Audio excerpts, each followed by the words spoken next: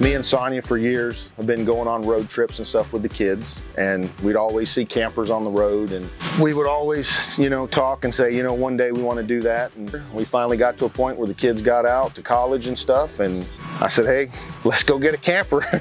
And we, started looking and looked at hundreds of campers, locations all over South Mississippi, and from the moment we got there, we went in this camper.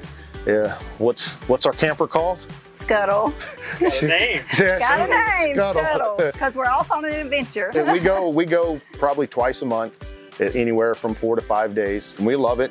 We're trying to get out there and enjoy the outdoors. Our kids are in college, and we're at that age where we can start doing more for just, me and her. Right. And it's been a blast. And another thing that people need to know is they're very economical.